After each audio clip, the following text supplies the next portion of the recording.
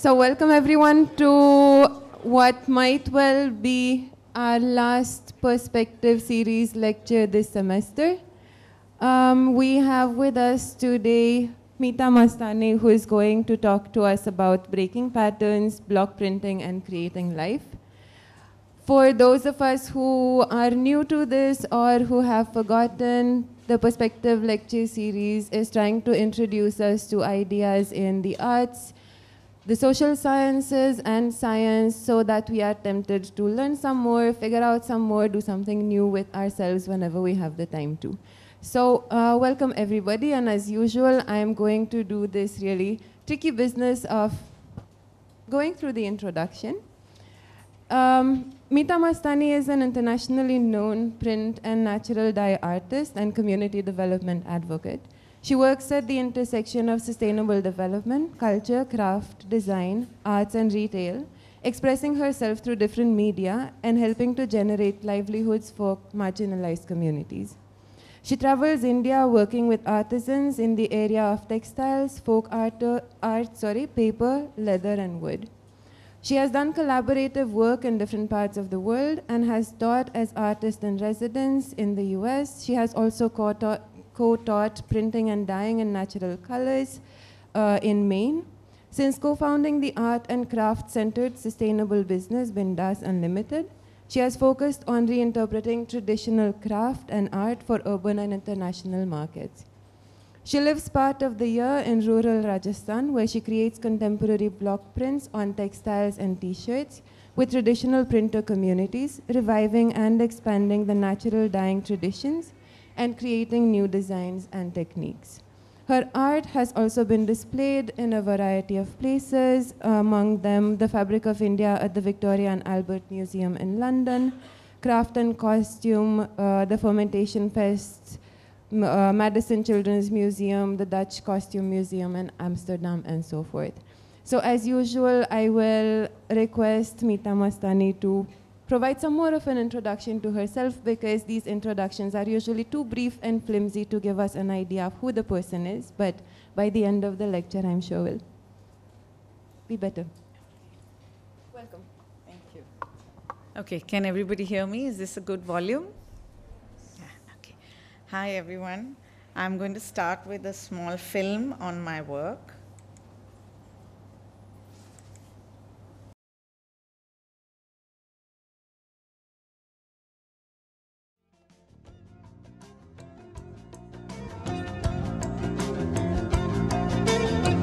My name is Meeta.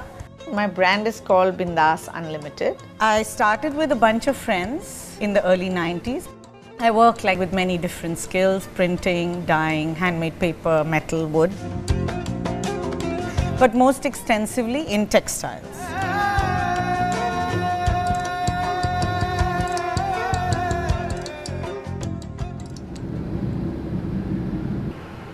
I work with many different rural communities, and my work with them is my window into rural India and their window into urban India.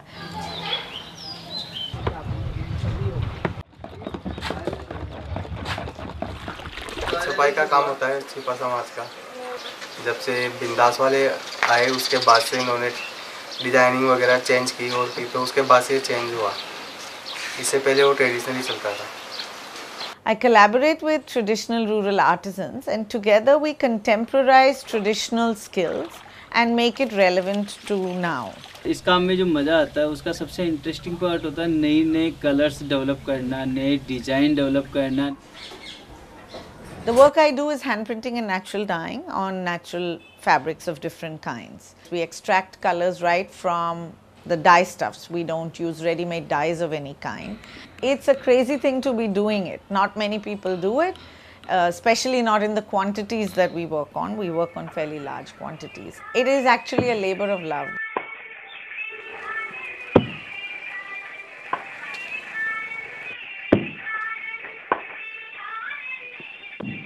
So I design some of the blocks, and other designers design the blocks as well. But what I do is I tell stories with these blocks. So each of my saris, t-shirts, stoles, towels, whatever, they have a story behind them. I'm inspired by the folk tradition of India, which is very playful and irreverent, and that reflects in my work. Since each piece is made by hand, they are all unique. And if you look at it from an industrial perspective, they are not going to look as well finished and perfect. But for me, that imperfection is actually what makes it unique and beautiful. It's been a long journey, and the exciting thing is that there's more to come.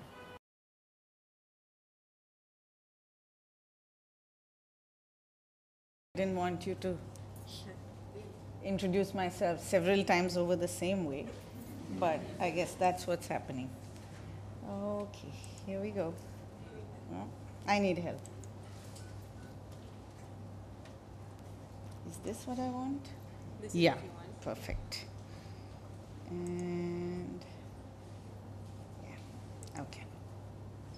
Okay, so hello everyone, and as was there in the film, that my brand is called Bindas Unlimited.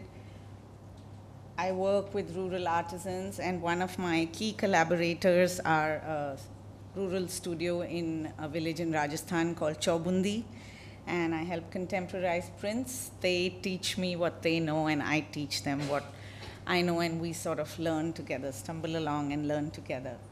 I want to start with patterns. Can anybody tell me what is a pattern? Come on, you're all design up. What is a pattern?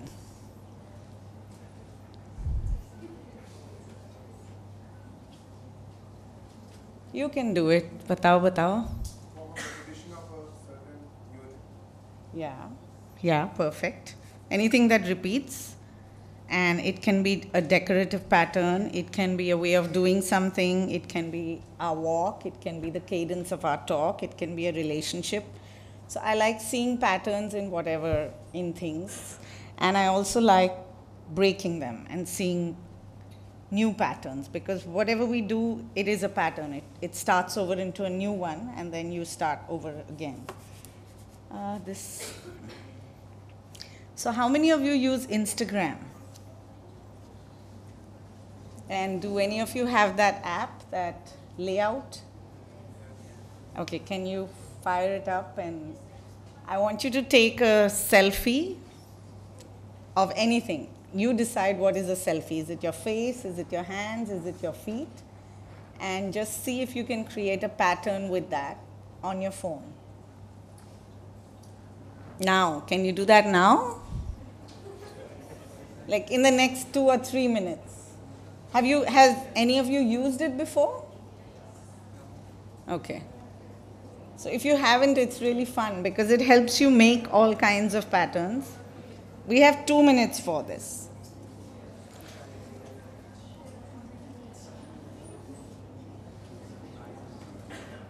It has tools to actually break the pattern too. You can mirror, you can flip, you can do all kinds of things in it. You can insert another photograph and change that pattern as well.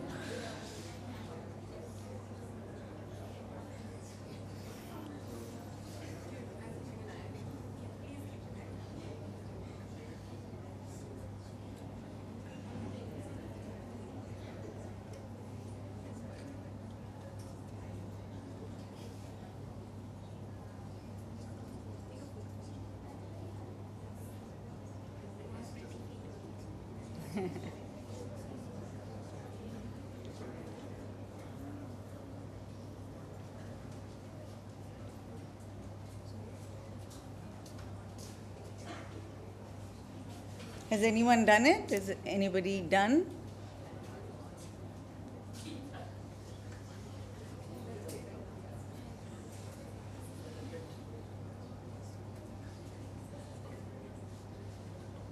Himanshi, what about you? Ho gaya? No. Fast, fast. Oh, you haven't taken a photo yet? I got it. Okay. Yeah, perfect. Yeah. So if you'd like to hashtag it and use it, I mean, you can, like I'm saying, you can just play with the patterns and break them, change them around. Everyone done? Anyone done? Other than these two? Okay. Nice. Any more?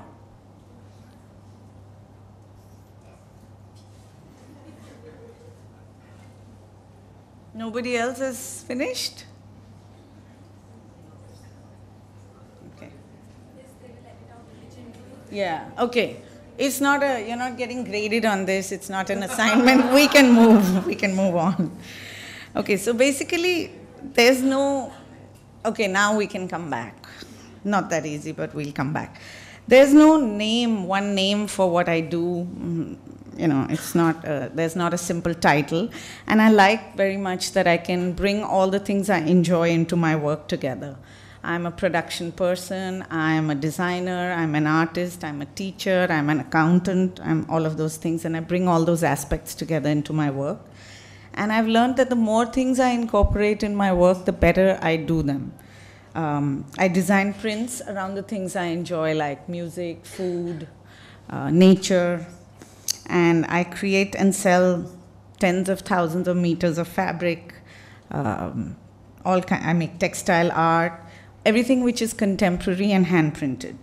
I make single pieces of so-called art for my own pleasure and for museum shows, and I make replicates, like many of one kind, many meters of one kind, many saris, all kinds of different fabrics for sale. And all of you are studying a particular profession, whatever that profession may be. And I really encourage you to bring all your interests to that profession, because there are many designers, millions of architects, but the unique you that's there with the skills that you have, with what you learn and your interests, is the specialty that you can bring to your work. Over the last 25 years, I have run a self-funded ethical art practice and a business, and I've used it as an opportunity to work with people that I enjoy.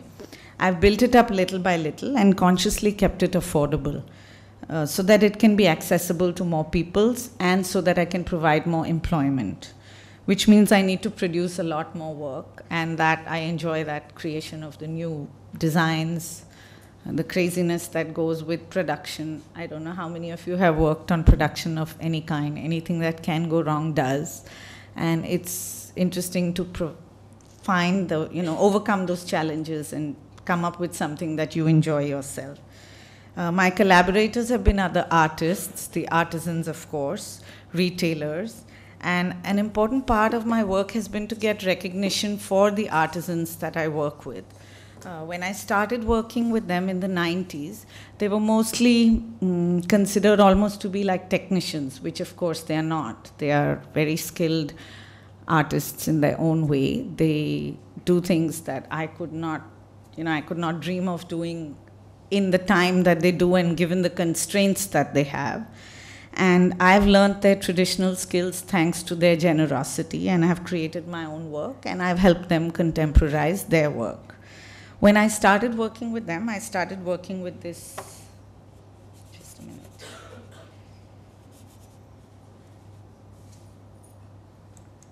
Yeah, I got it, thank you. With this group called Chaubundi, like I said, their turnover was about 50,000 rupees a year. This was in 93. Now their turnover is over 1 crore of rupees, and they provide employment. Together we work with between 30 to 80 people, depending on the time of the year, depending on how many orders we have and whatever's going on at the time. And textiles account for about 5% of India's GDP. It's actually our first original startups, way before the tech startups. So the idea was, when I started out, the idea was to create things of beauty and share credit with the craftspeople. India is a really old civilization, but a very young country. It's only 70-some years, right? So when we started this work, we didn't have that confidence in Indian design. It's been 25 years and things have changed a lot.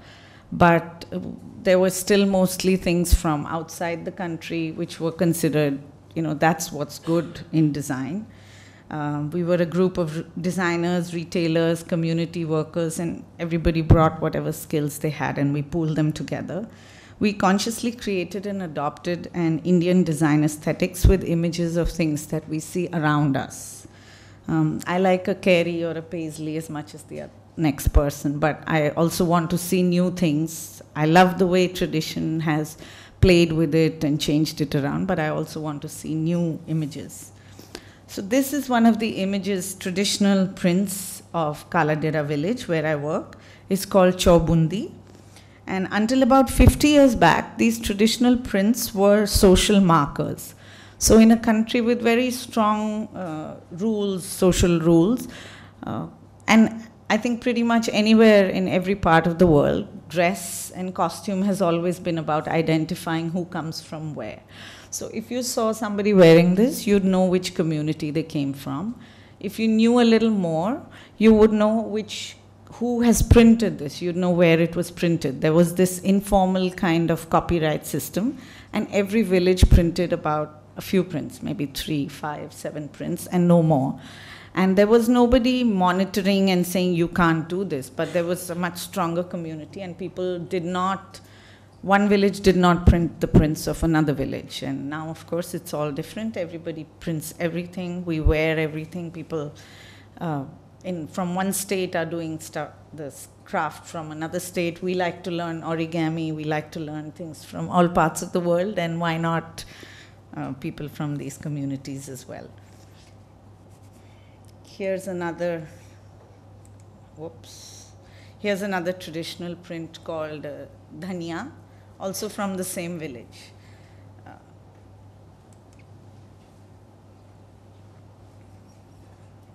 This is one of my prints. If any of you have heard of Faiz Ahmad Faiz, this is from a poem of his which says, Bol ki lab azad hain tere.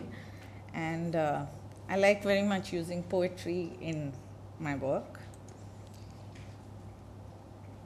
Can anybody identify the pattern down the middle?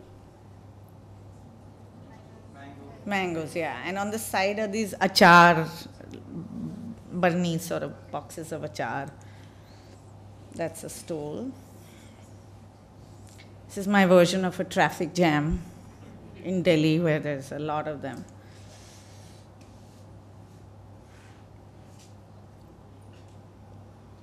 You can see the auto rickshaw there.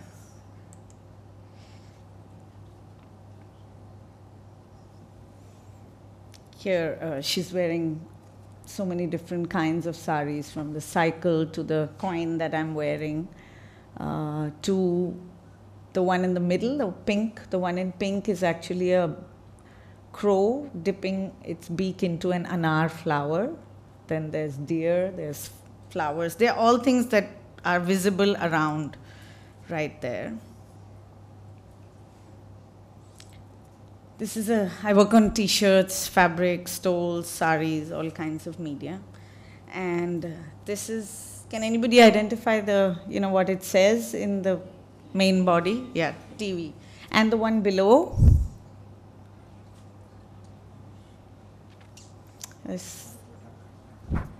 Does it remind you of anything? Yeah, so it is the barcode written in Hindi. And that, for me, is what happens when we see a lot of TV. You end up buying a lot of stuff. These are dice, slightly loaded dice. It's that same achar, and on top is the old kind of razor blades.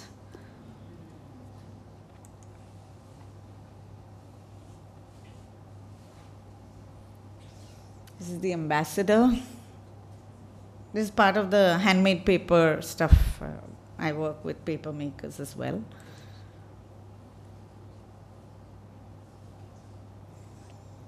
Can anybody read what's written in this?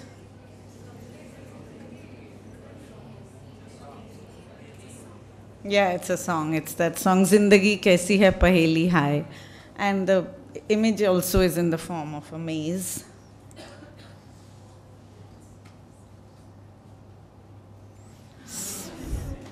So we are Indian and everything, elephant. So this is like a contemporary version of it. It's actually done by a child, and it's the elephant bum.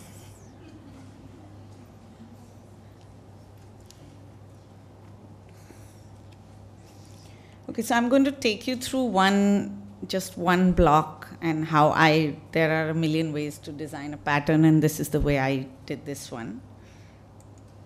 I started with my hand and taking a photograph, and then I actually just drew it on a piece of paper with the outline.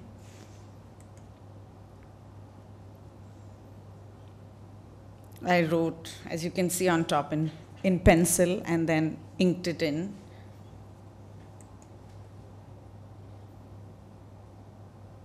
And put the two together.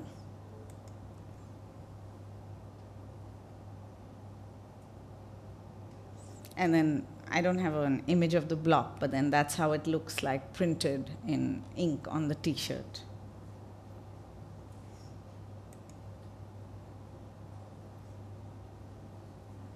So usually a pattern is, a good printer is considered somebody who prints a pattern in such a way that it fits so well that you can't see where it's joining. That's the mark of somebody who's a really good printer. Like I said, I like to break patterns, and I wanted to work on, say, a t-shirt or a scarf, and it's not going to be that running pattern. It can be, but it cannot be as well. So this is the block is just a single tree, and it's repeated.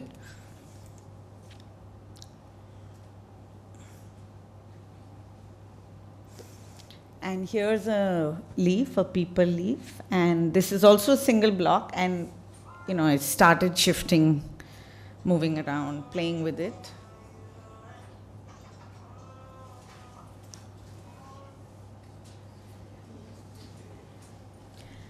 Okay, so here's a leaf which the printer has played with and moved. And you'd be surprised, because for so many years they are used to printing it in this, in a repeat, in a way that it doesn't show, this is far more difficult for them to do than to do the straight off repeat. And now it's a particular family that I work with, and the printers who work with them are now really well known in the village for being able to do the regular stuff and to be able to break the pattern as well. And they've realized that is a skill, and they are now called, "Mere se print nahi ho raha, can you come and help me? Bataiye kaise kare," type of thing. So this is a t-shirt that I did in collaboration with People Tree, which is a design company in Delhi. And it was shown at the V&A in London as part of a show.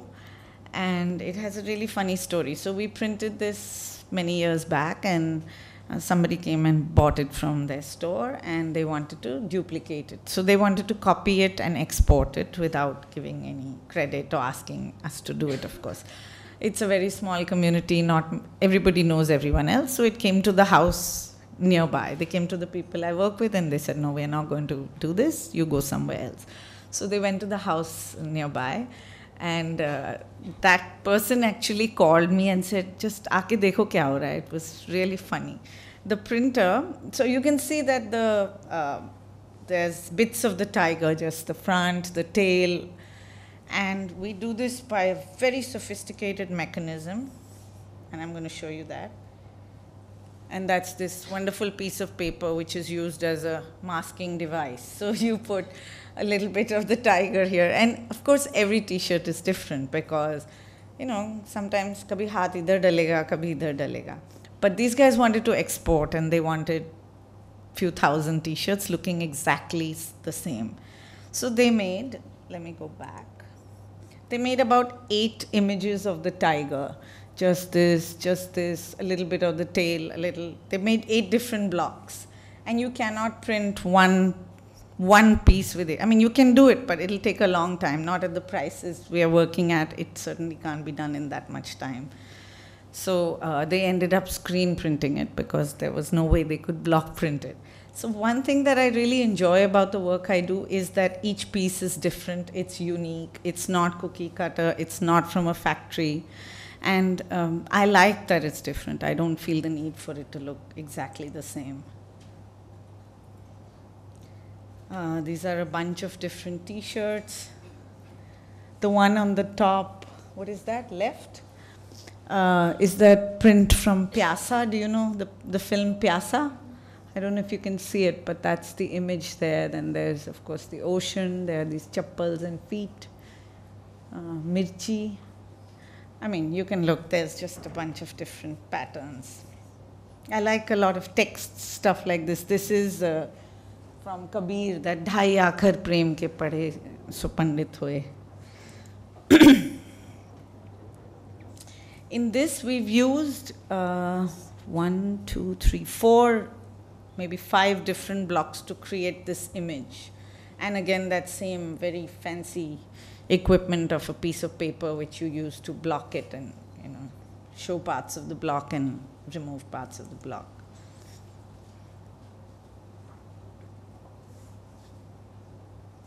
I work with a lot of different NGOs, and so this is in collaboration with an agency called Karam Marg.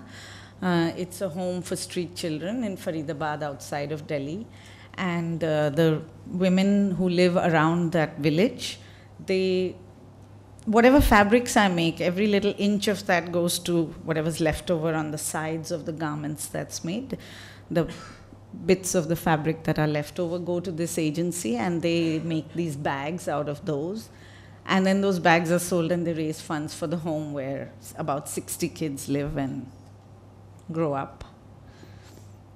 This is another such agency working with women who are HIV positive and who have been abandoned by their families. This is in Tamil Nadu, called Blue Mango Trust. So they make these really beautiful stuffed toys.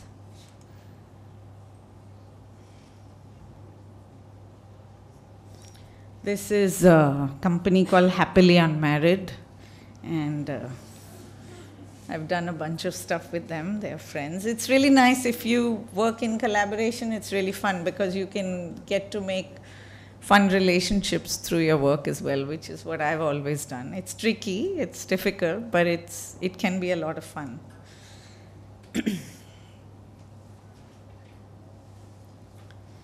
This is what a block looks like, the outline of the block, and the one on top is the filler. The outline is called the rake, and the filler is called the datta. And the filler is usually used with mud resist, which is the specialty of this area. The mud resist takes it's difficult to make. It's made out of clay from the bottom of a river. It has wheat, the leftover of eaten up wheat by a specific bug, and ironically now, that's called bidan. And ironically now, that is more expensive than buying wheat. It has tree gum, it has chuna, limestone, and then it's mixed together in large quantities. You make about 50 or 100 kilos at a time and use it as a resist.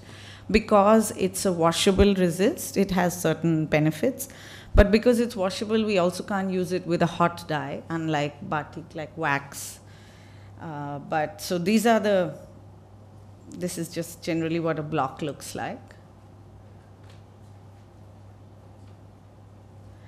This is what the printed block would look like. The outline is in black. The filler is with the resist, and then it's dyed in an indigo. So this is how usually mud resist was used, to mask a particular area and to highlight that area. Not just, it's masking it, but at the same time it's also highlighting the body of the woman, right? I didn't come from a traditional, I don't have a design training, I don't have training in design. I don't come from a traditional printer's family, so I didn't know what was the right way to do things. And neither did the people I worked with. So we actually innovated and used 2 different, like I said, everything that can go wrong goes wrong in this process. We've had little bird fall into the printing ink and walk all over the fabric, so mucked it up that way. There are pigs in the village, there are dogs. Earlier we didn't have access to a field, so the stuff would dry on the road and the tractors would go over it, people would walk all over it. And it used to be really funny because at the time I used to work on silks and on these saris, and it was amazing how it was made. It was lying on the street, people are walking on it, tractors are rolling over it, dogs are walking over it. And the minute you're done and you wash it and you calendar it, which means you kind of iron it out and put it on wherever you're going to sell it, then people say, "Acha, dry clean only." And, yeah, okay, dry clean only, whatever. But so to come back to this, because everything, like I said, can and does go wrong, we tried out this method where we printed 2 kinds of dabu. This mud resist is called dabu, which are unrelated to each other, unlike this one, where it's specifically designed to fit into that block. So it was like this, which are absolutely unrelated to each other. If this thing ever moves, yeah, it's moved. And this is now, this is about maybe 23 years old, this way of printing, and we actually sort of created it together. It's called double dabu now. It covers all the sins because in this area the printers are not used to doing very fine quality printing. It's not like, you have here in Gujarat, you have 16 colors and they do beautiful stuff, but we don't have those skills there. We have other skills. And it's copied all over now, all over. Different printers use it, people in Madhya Pradesh use it, and it's double dabu kar rahe hain. So it's really nice to know that actually we've sort of started off something like this. This is what they look like from a distance when you do those kind of saris.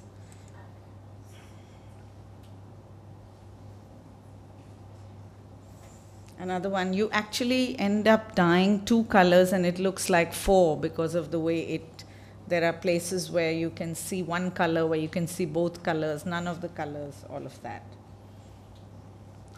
So I'm going to take you through the process in a little detail now.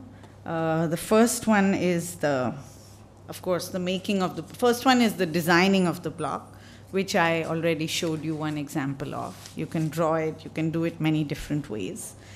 And once it's visualized and drawn on paper, then it's transferred onto wood and carved on the wood. If it's a text, it has to be done, if any of you are printmakers here, you'd know it has to be done reverse. You have to mirror it like you can in that app. You have to reverse it because otherwise when you print it, it's going to be ulta. Then this alone, there's a whole community of block makers, and we've been working with a specific group of them, and it's a skill on its own. It's absolutely beautiful to see them work. The blocks earlier, I have old blocks which are very old, they still last. The newer blocks are usually made out of wood which is very kacha because the other wood is not that easily accessible anymore, and now if it's lying on the table and it falls, it can crack even immediately, earlier. But I, like I said, I have 20-year-old blocks which are perfect.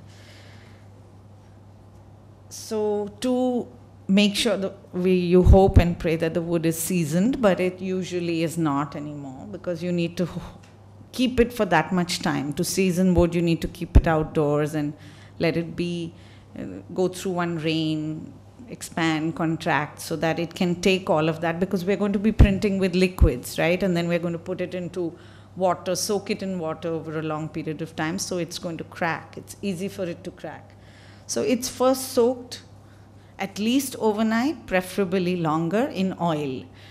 Traditionally, you use the oil that has been used for, kadhai, anything that you fried in the house. They would use that oil and keep the blocks in it so that it'll soak up the oil and then be able to take the expansion and contraction of the wood. The fabric comes in long lengths of hundreds of meters. I don't work with hand loom fabric. I work with power loom fabric because that's cheaper and I have to choose for the price purpose I need to do this. And so it's cut into lengths of about 6 meters each and then soaked overnight, at least, again a little more. And then after soaking, there are these fillers that come in it, and a starch, of course, madi, is also put into it. So to remove that and so that it'll accept the dye well. Then it's really beaten mercilessly by hand, satte deke, and then it's dried in the field.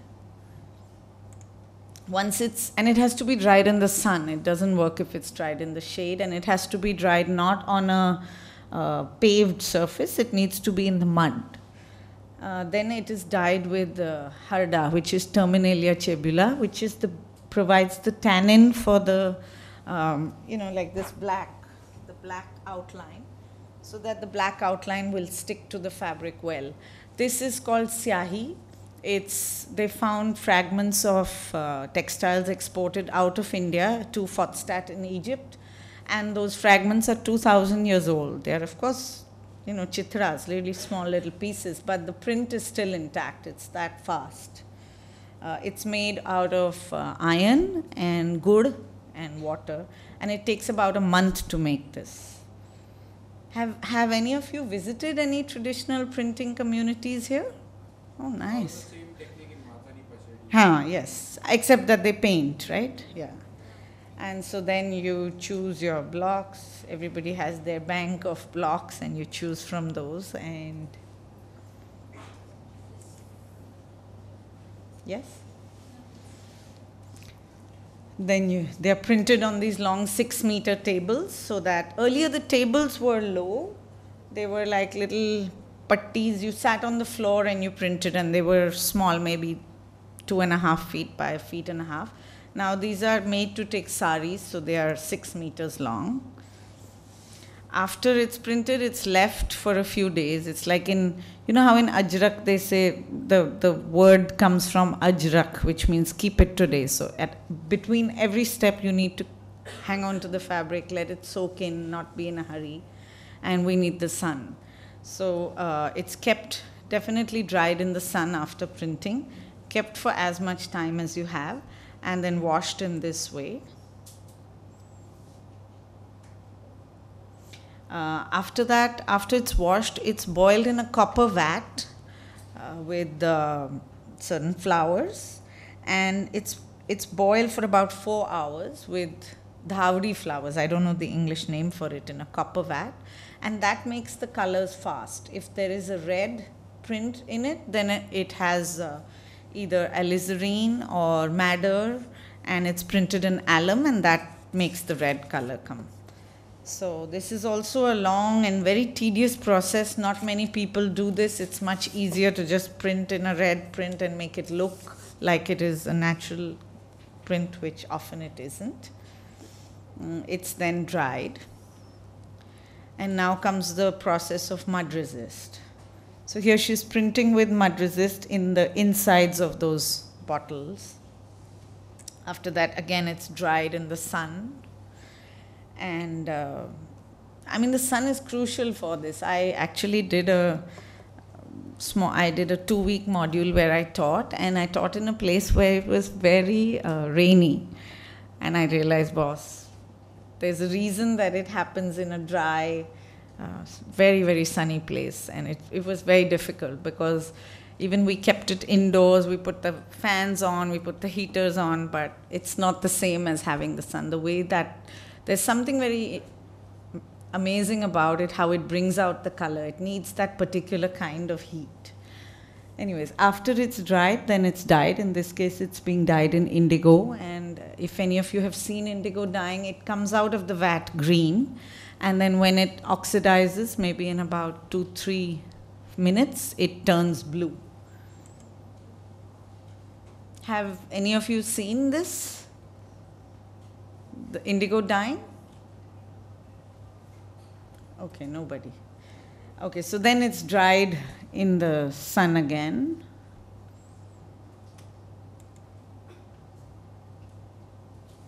You can see the mud resist on this, right? Just the outlines. And dried again, it has to be dried on mitti. It can't be dried on a paved surface. It has to be the other way, because it's never going to dry if it's on a surface which doesn't absorb the water, because it's dripping water. And especially when you're doing large quantities, like you can have a sense of, at a time when you dye, we would be doing a few 100 meters in that day.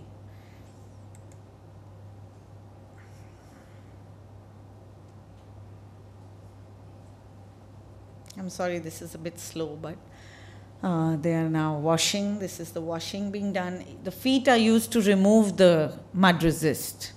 So all parts of the body, it's all hand done. It's done in these big vats, huge, not vats, they're called hod. It's like a small swimming pool kind of thing, and it's just full of water, and it's soaked for a long time and then washed. And every part of the process, the printer has a printing community who's skilled at this.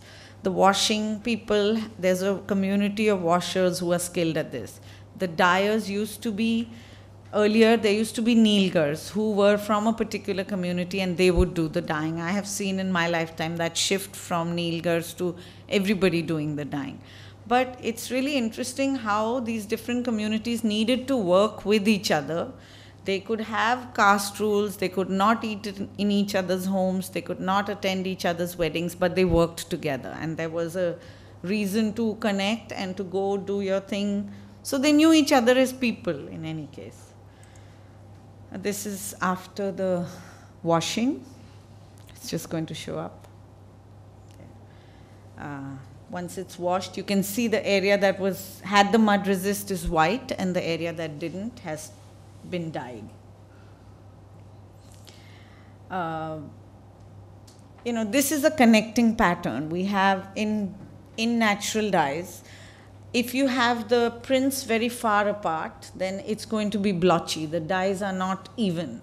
Unless you dye the yarn and weave the fabric, then you can get an even surface. But if you have, even in this you can see that there are some spots here and it's even elsewhere. So the way around that was like if you remember the first image that I started with, that small close by pattern of the chaubundi. The idea of keeping the motifs very close together was to cover up this problem of the patchy dye. So if you keep it together and you break it, you don't see the patches that much, and it's part of the whole way it looks. So in Rajasthan there's a saying called Saat Var No Tyohar, which means we have 7 days of the week and 9 festivals. So it's very difficult to find time to work. And one thing I really appreciate is that I have had a chance to get to know rural India, which I wouldn't have otherwise because I don't have a rural home. How many of you have some village home, some nani, dadi, something? Nice.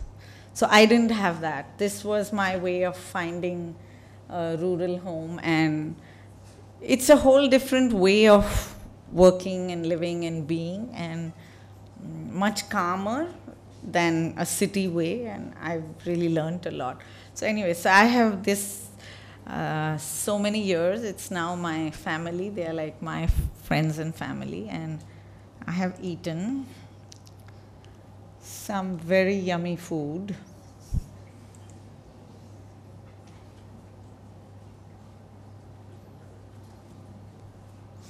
I've been a DJ and played the worst Hindi film music. All the stuff I swore I would never play, but there was no choice.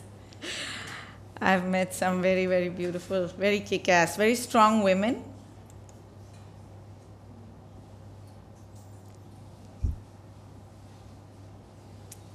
And like I said, I have a rural family now. These are all the people I work with. These are some of the people I work with. This is just the family who own the studio. Then there are the people who come to print, the people who dye, the people who do the washing, the calendaring. There's so many different elements. And like I said, in summer, in the monsoons, you have an enforced break for about 3 to 4 months. You have to listen to nature, you have to just take it easy, and you can experiment, you can try your dyes, you can chill, you can have pakoras in the rain, do whatever you like, but you can't really work at that time of the year. At the times, now is a very crucial time. Everybody's gearing up with their production, they're getting ready. This is the time when they go for a lot of different exhibitions, Diwali, Dasera, Navratri, all of that. So there's a lot of different melas on in different parts of the country. And everybody's making stuff for it because, of course, they couldn't do it before, and they're sold out during the rains. So, like I said, between 30 to 80 people is what I work with in this. And it's a whole different rhythm. It's like farming. You have to have a sense of humor, you have to have patience, and you just have to, you don't have to, what I've also learned through my work is not to have an end, like I want it to look like this, because it's not going to look like that. I don't take orders from people, a particular design order, unless they are open to the fact that it may change. I'm going to try and make it look like this, but it's not necessary that it's going to end up looking like this. It can look like something completely different. We may need to do another dabu on it. We may need to do something if the dye goes wrong. And because we're extracting the colors from natural elements, from flowers, from leaves, from roots, it depends on how old the plant is, when it was extracted, has it been dried properly. It depends on so many different things. So, I mean, I've learned to have less control is what I'm trying to say. And people who do this, they know this lesson really well. If you do anything to do with nature, you don't have, I mean, even if you don't, we don't have control, but we like to believe that we do. And this really has taught me that there's no way we have that. So I also teach, right? And I was artist in residence for a semester at a university in the US. And I had some students who I taught. They were from first-year students in college to PhD students, and from science backgrounds, from arts backgrounds, all kinds of things. So my only mandate to them, I wanted them to make their prints as political as they could. And it was really interesting what people thought of as politics. There were some people who worked with hair. There were some people who worked on women's stuff. You can see they are flowers, but the stems are all kinds of labels that that particular girl heard, and she wanted to bring that out.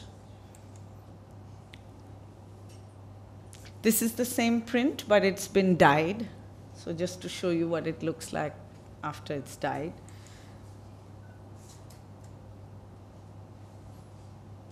So they carved their own blocks, and Olivia's father runs a bakery, and she says that's how she's gotten the money to come to college. And for her, that was her politics. She's done wheat in the background, if you can see. I was really surprised. This was in the US. I was really surprised to see how many people found farming as a very political thing. And of course it is, but it hadn't struck me that it was.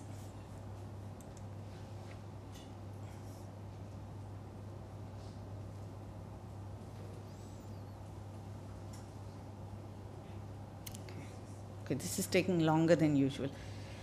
So here again, somebody else who found farming. Her work was also on farming.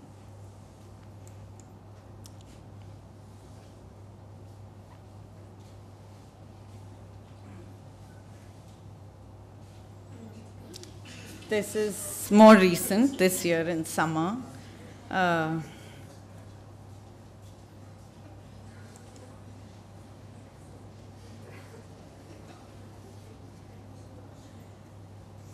So Penny worked on, they have a minimum wage which is different in every state.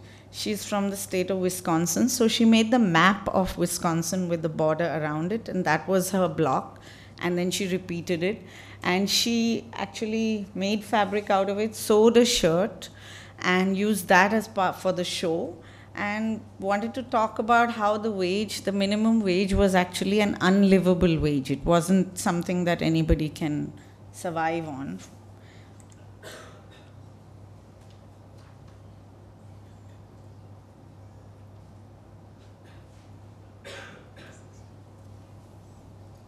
Yeah. So there's another Dump Trump t-shirt. He's really popular, as you can see. this was really interesting. I worked with a dancer, and they produced a dance show. We did, and I worked with them in draping. You know, we have many ways of draping fabric here, both for men and women. And we did traditional drapes of different kinds. They used some of the textiles that I make here as part of their dance performance, and they actually used the textiles as a character in their dance. So they draped the stuff during the performance. And we used, when I showed you the film on printing, there was that old Hindi film music playing in the background, and I had the sound of the printers printing, you know, that sound of the block repeating and this music playing in the background. And then each of the students made an artist statement, which was a minute. They read it out, and that was a minute long. And that artist statement, with that music playing in the background and the print of the sound of the printing, was the music we used for the performance. It was a 30-minute performance. It was really, really nice to have cross-disciplinary, to create stuff, cross-disciplinary. Some of my work shows in museums in different parts of the world. So this is at the Zuiderzee in the Netherlands. It's a little outside of Amsterdam. And this is with a Dutch artist. It was part of a project. India, we used to export a lot of chintz. Have any of you heard of this? Chintz or cheat? So this was one of our primary exports back in the days. And it went from Gujarat, it went from Andhra Pradesh, went to different parts of the world, and the Dutch East India Company took it to the Netherlands. And so this was part of a project to bring together Dutch and Indian artists and designers. And we worked together, and we discussed the piece in front is a sari blouse, and the piece at the back is a Dutch krapplap. So it sort of covers the dress. It sits on top of the dress, and as you can see, they are very similar. And we took the theme of, both of us, Marlies and I, had different themes, and mine was the neem. You can see the neem leaves at the back. For me, always the concept of neem, you know, that chopal under the neem tree where people sit and talk, and it's totally out of context. People come and go, just hi, how are you? Pick up a conversation out of nowhere. So that really works for me. And in the village where I live, it's a very integral part of our everyday life to sit there after khana, see who's going by, chat with anybody. So this was part of one of the museum shows that I've done. And like I said, I like to bring together different interests in my work, and I believe that that really adds to whatever it is that we choose to do.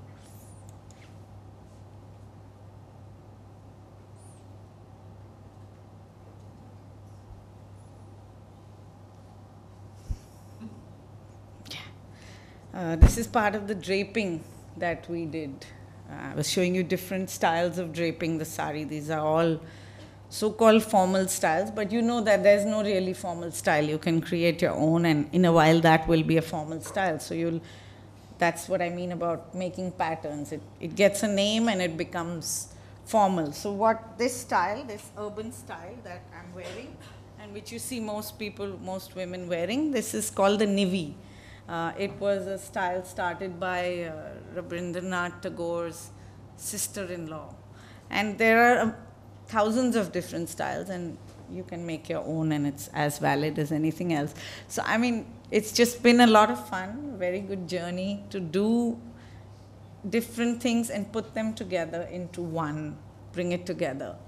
And it may not have a name, but when I started working, I started working in '89, and I worked with an NGO to start with, and you know, everybody thought, oh, she's crazy. What kind of work is she doing? There's no money, you have to go in buses, बहुत धक्के खाने पड़ते हैं, बहुत मेहनत करना पड़ता है. But it comes together, it comes into place. If you do what you like, if you enjoy what you like and you do it, you'll do it well. And I'd be very happy to hear any questions that you guys have on the technical, on the anything. And no question is stupid, no question is good. Just go ahead and ask.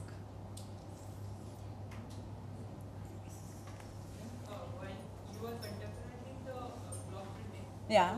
What was the, like initially when you explained all those ideas of contemporary patterns, not traditional way of symmetric patterns, maybe break the patterns kind of thing. Right. So what was the reaction of the whole community? Yeah, very, very interesting. So initially they said, these are so funny, who's going to buy this? Who wants to wear a sikka or who, like a coin? Nobody, they are not beautiful. Sure, they are not beautiful. But there are plenty of people who want to wear something which is funny, which is irreverent. Now they themselves tell me, Acha, I'm keeping so many meters for myself, I want this for my shirt, or ये साड़ी मैं रख रही हूँ. हाँ, of course. So it took time, but there's a very strong sense of humor everywhere in the world, and in rural India also it's very intact. It's very on point. So they got it completely. They didn't know who would buy it. Initially they were very skeptical. ये तो कोई नहीं खरीदेगा. But then as they saw that there were sales and I was coming back to make more, that worked itself out.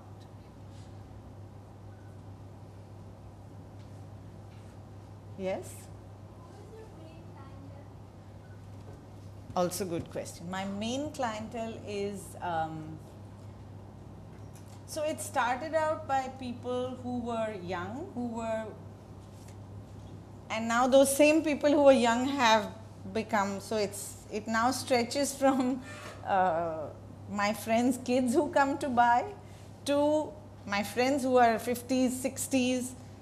They are urban people mostly.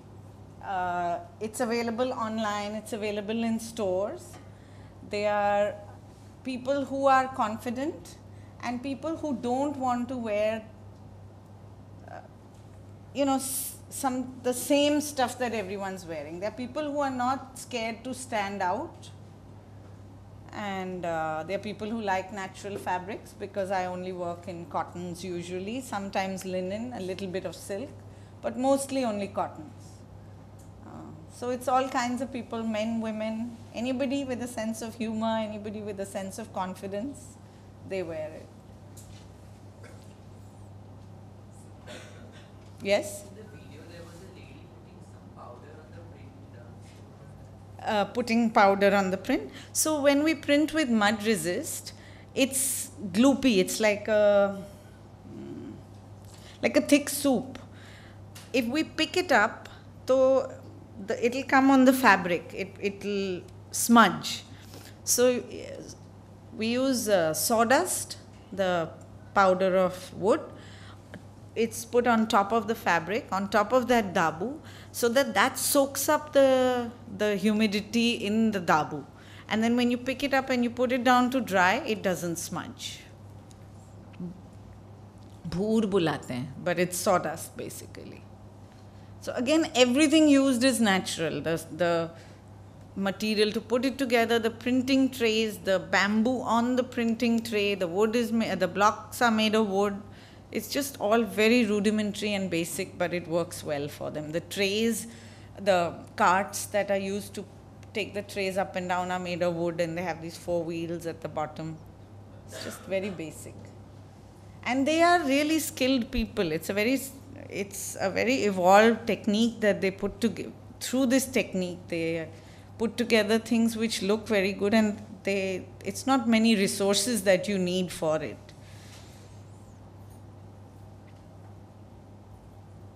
Or kuch, yeah? So you showed us some blocks for the printing. Yes. There were some circular holes on the blocks. There were some? Circular holes. Yeah, good catch. So they are called pavansars, holes for the air to go through.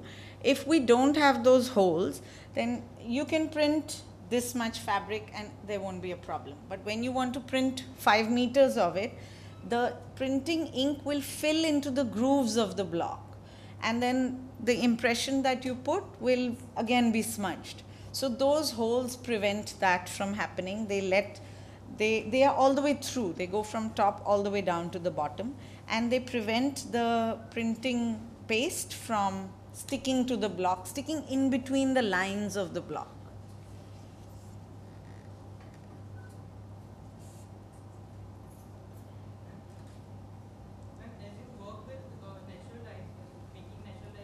Yeah. But now screen printing and working with artificial dyes, so the process is very fast. Right. Because of the requirement and all those things. So like because the ink making, the natural dye making is also a craft. Yes. It's now not working on that much. So is it like we should focus on? Is it not we should focus on natural dyes instead, like instead of putting like for the production sake? Yeah. Because natural dye it takes time to do that kind of process. Yes. Dyeing and all those. Yeah. So what is your take about that?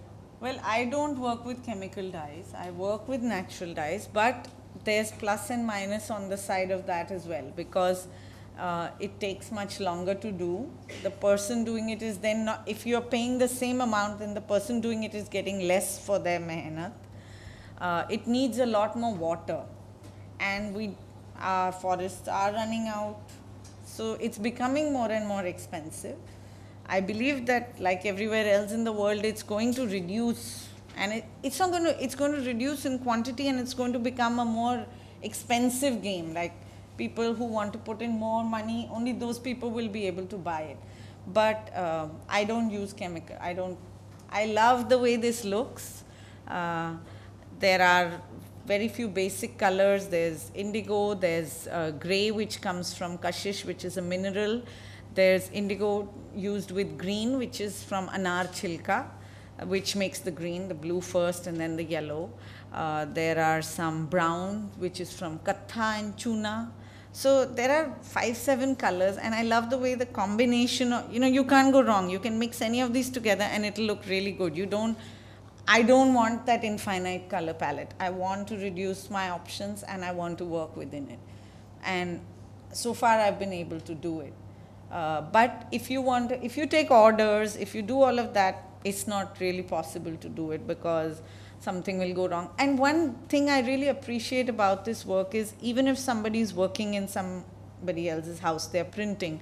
So if they have a visitor, they will just not show up for the day. So you can plan, you are in a hurry, you have an order, you have somebody, you said you will give it in 8 weeks, where is it?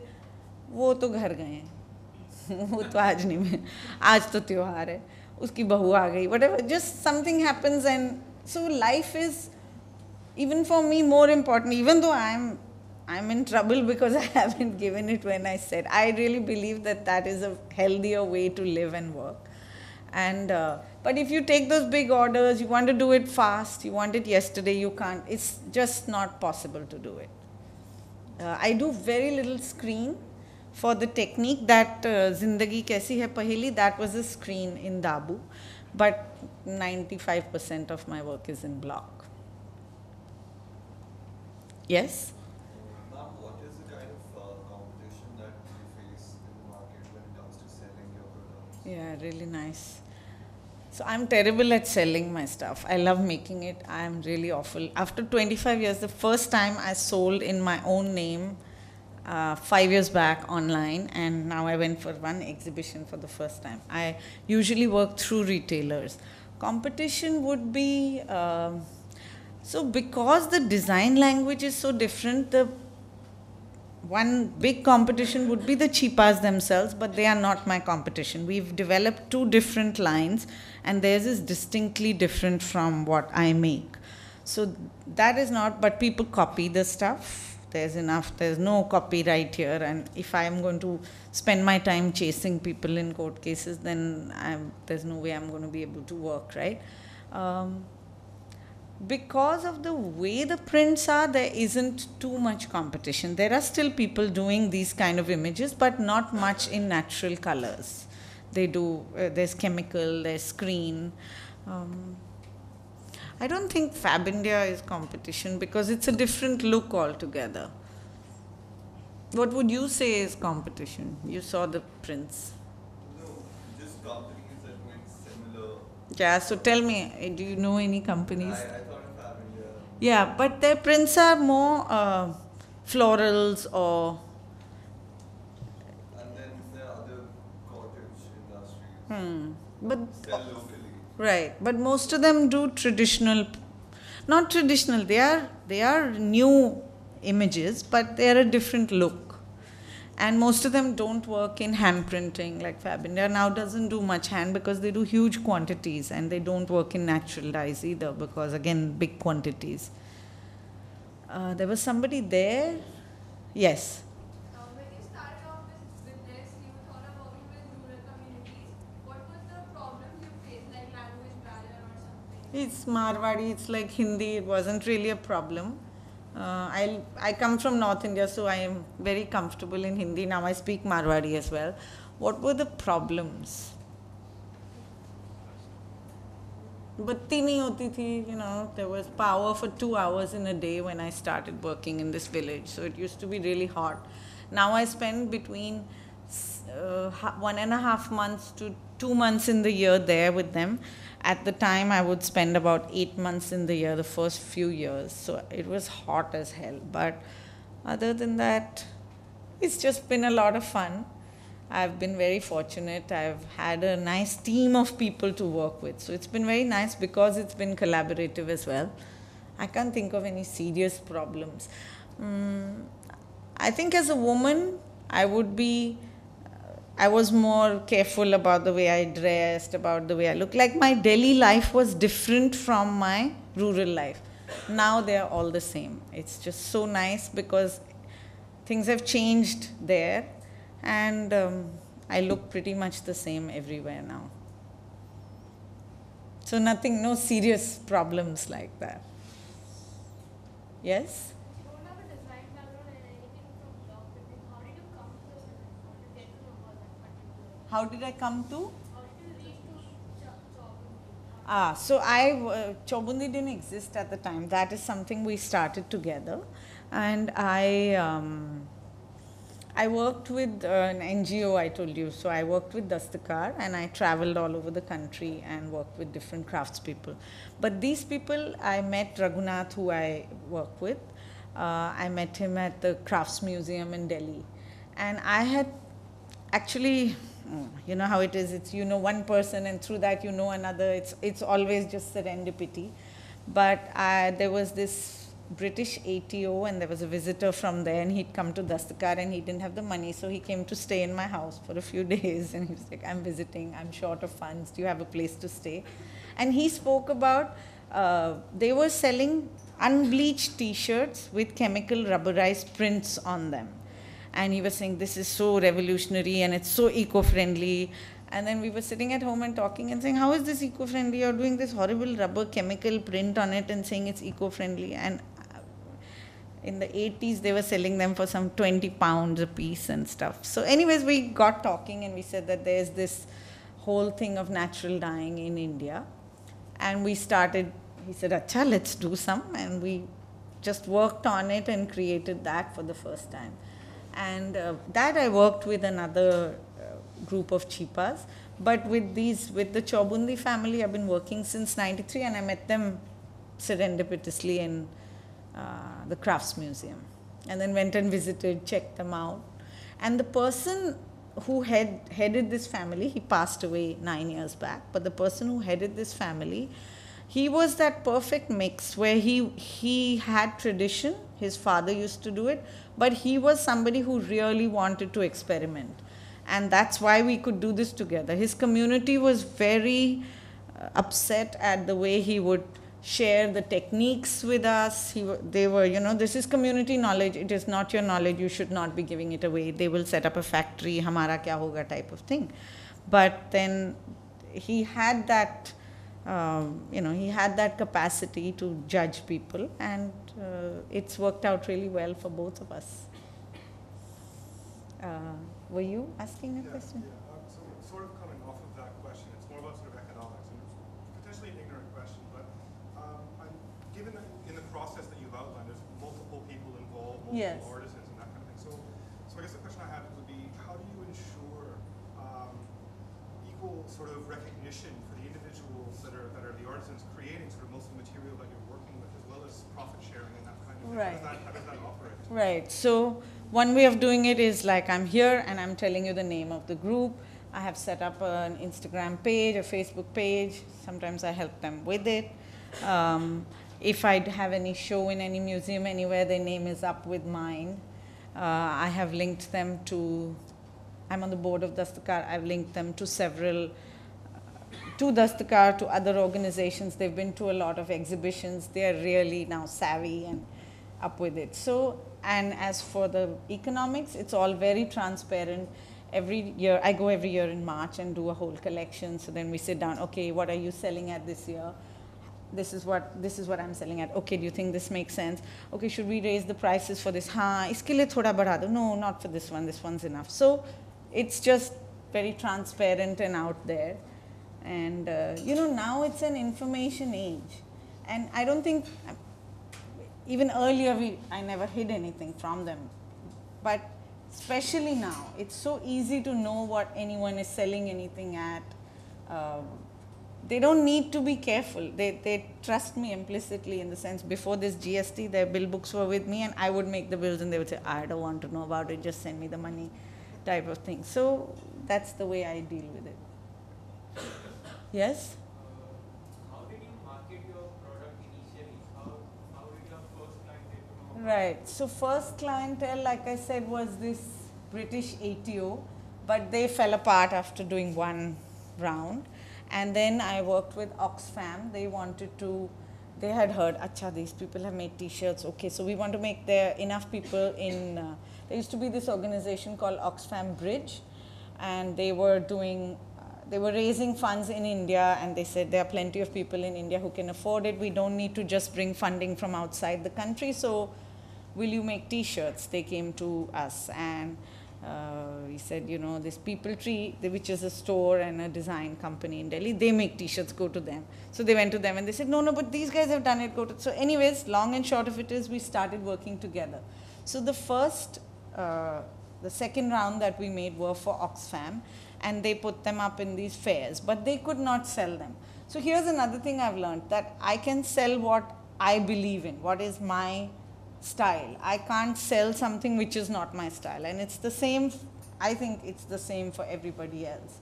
So then we sold that first round of stuff in People Tree. Actually, it didn't sell in those exhibitions. And then we wanted to take it forward. So for a few years, it was just in People Tree. Then this store called Either Or in Pune. And now I sell online through iTokri and a few other places as well. That's the advantage of being like a group. Somebody designs, somebody produces, somebody retails. So different people take charge of different parts of the work. Yes? Figure out which color you should be using for the print media. Like you are saying that we are using color. How do you come with that color? So, one, I reduced my choices. Like I said, I don't have so many choices. But I know it. It's just, and I've been doing it for so long. It's like, you know, if your mom is, if somebody's cooking, they know what to put. They know how it will taste. I can visualize how it's going to look this with this. So I know that in this print, this will look nice. I just know it because of the experience. It's not some magic, it's just that I've done it enough number of times, so I know it. Yes? You incorporate really traditional work with very quirky designs. So how do you come up with the basic idea of the design? Like, I can never come up with an idea of a barcode. Right. Or like the way the traffic jam. Yeah. How do you come up with the design? How do I come up with the design? I don't know. I just do. I've never thought about this. But it's stuff that I see around. So here's the thing. I have it in my head. When I'm walking around, I take a lot of photographs. And it's also things you see. It's things, I don't even have to photograph it, but it's things I see and things I like, I enjoy, I find it quirky, I find it interesting. So it starts with the blocks. And you saw that photo with many, many blocks. I have thousands of blocks. It's also kismat. What is lying next to which one? Oh yeah, this is looking really nice together. Let me put them together in this t-shirt and make it. Or it can be from another perspective. I can sit down.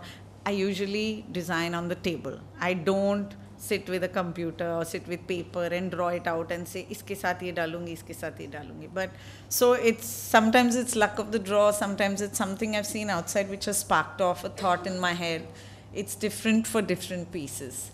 Every year I make new blocks, and then that sort of takes it. Like if you've chosen a shirt, you know what pair of pants to wear with it because you start somewhere. So you start somewhere with the new blocks, and then I say, okay, with this bird, I'd like some wheat, or I'd like whatever it is that I'd like with it, and then I'll bring in the old elements and put them in, and that comes together as a design. It can be something I'm thinking about. It could be just anything. Yes?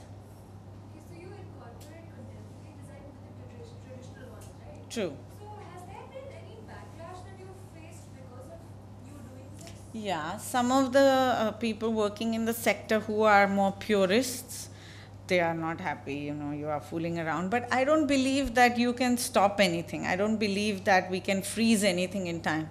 That's why I keep talking about breaking patterns, but breaking pattern also makes a new pattern. Everything is a pattern.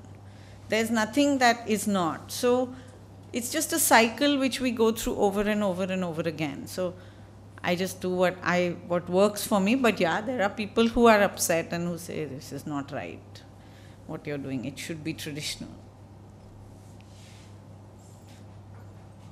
Yes?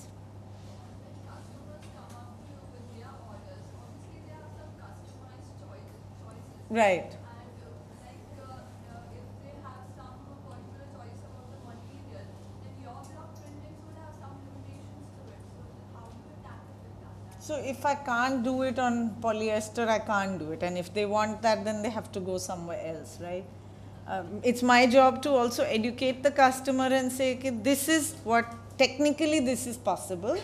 Also the design you want, it's very good that you want this pattern. I'm going to try and do it, but if it doesn't work out, you have to be okay to take whatever comes out of it. Also because I do many meters, I can say, okay, I'll make it. If you don't like it, don't take it. You take something else or don't take anything at all. Those are the options I can offer them depending on who it is and how hot I am that day. Sometimes I'll just say, nahi, kuch nahi, I can't work with you, can't do it.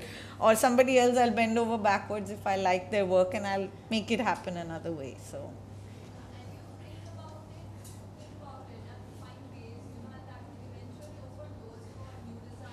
Yes, absolutely. That's how it happens. That's what I tried to show, how through so-called mistakes, like that whole post-it story, it is a disaster, but actually not. So if one is not invested in that end result looking a particular way, you can probably come up with something even better. All the things that have gone wrong, and I've done maybe few 100,000 meters of fabrics in all these years and maybe 25,000 t-shirts. Not had one rejection, because it's not that it's supposed to look a certain way. If it doesn't look like this, I'll work on it again and it'll look like something else. And always the stuff which is worked looks better than the other stuff. So then people say, I want this, which of course is another problem. But one thing wonderful about these people that I work with, never have they said, we are not going to redo this. So that's such a big support that, chalo, we'll work on it again. It's energy, it's effort, it's time, it's money, it's all of that, but they will do it again. Yes?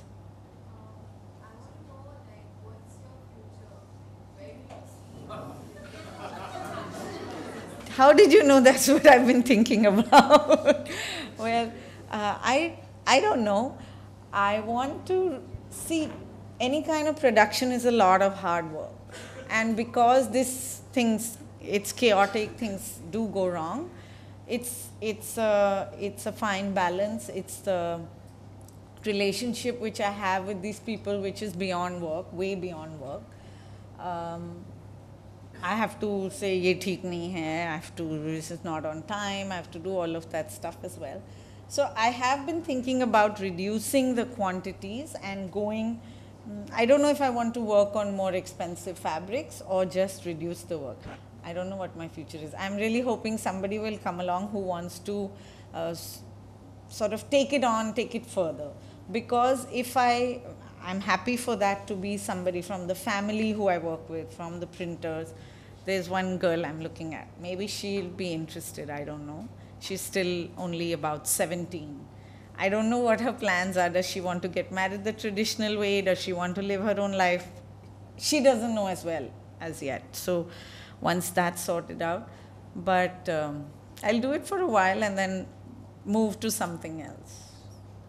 I would like to actually make more of the single pieces that I make myself. I want to do more of that.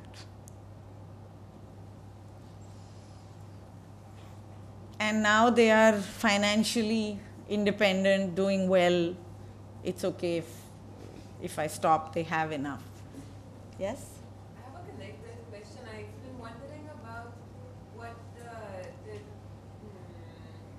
gender division of labor looks like and what it has looked like over the years. What has Right. something changed? So it's really interesting. In communities where there is work, hard work, this cannot be done individually. It's a community activity. It needs people coming together. The more kids you have, the better off you are in this. So it needs many hands to do it. In such communities, the women have always been part of the work. They are doing all of it. And you know how it is usually when there's a commercial thing, it seems like it's the men doing the work, but it's not. There's always the women who are doing it as well, sometimes with credit and sometimes without. So here the printing part of it, the women do the printing, they do the washing. They do less of the dyeing, but everything else, they are as much. As people become wealthier, it sometimes becomes a symbol of prosperity and success to say that my wife doesn't work, she's at home and she doesn't need to work. But that is individual choice, right? They are free to work. It's up to the woman, it's up to the person. Whoops. So, okay. So that is the choice of the person, individual. But there is space for them to do it. This community has, and because they've been working for centuries with the men, there are things like widow remarriage. There is all of that as well.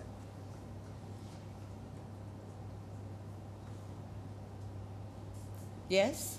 So you incorporate your thoughts and what you perceive about things in your work. I do. So I really like that. But it means something to you. Do you think it will also mean something to your consumer? You can somehow incorporate there and something like personal touch. So you're asking me, does it mean something to them, or are you saying, do I incorporate their thoughts? Do you incorporate? Yeah, sometimes I do, of course. I have very good friends who are very happy to give me all their thoughts and opinions and say, why don't you work on this? Why don't you work on this? So yes, I do that as well. I do.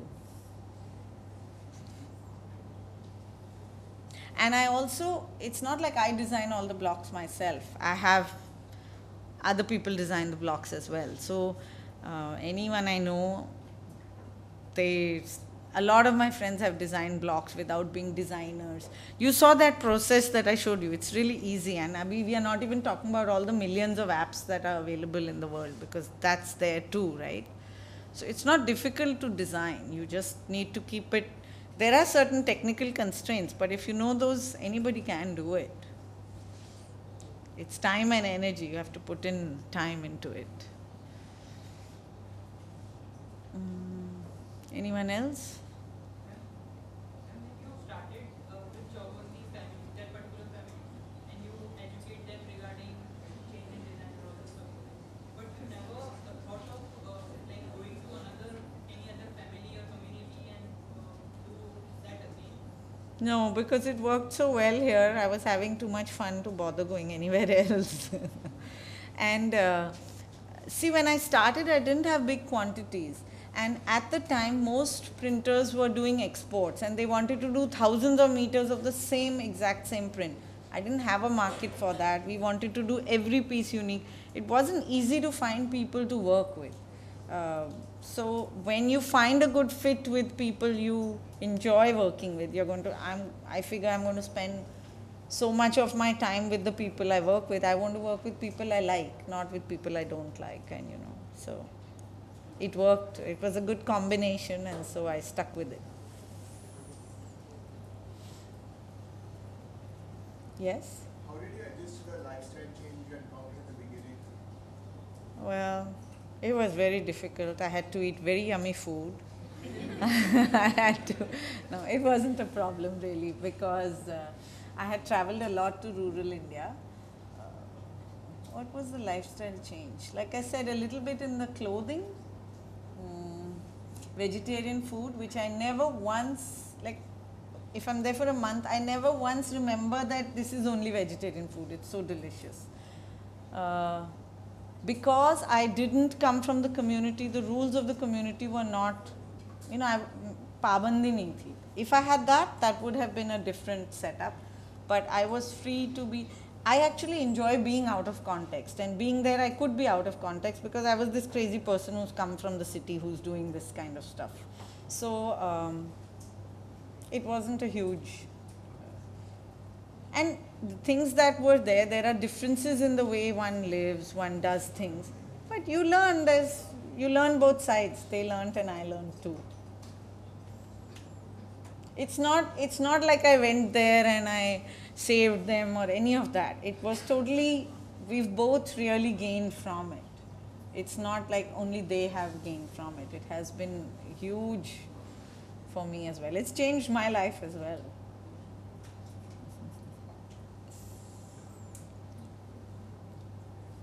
I think we are done. Okay, thank you.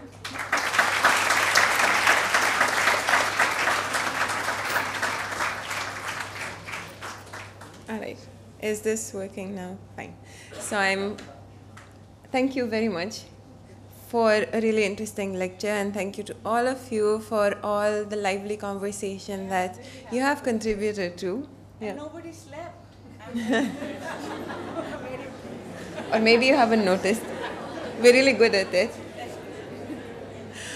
So possibly for the last time this semester, a round of thanks to everyone who has helped us put this together, starting from everyone in the team, the CEPT Foundation program, Samir, Vishal, all the running around that, people like Himanshi and Vishwa, who unfortunately is not here, but she's been doing the run around.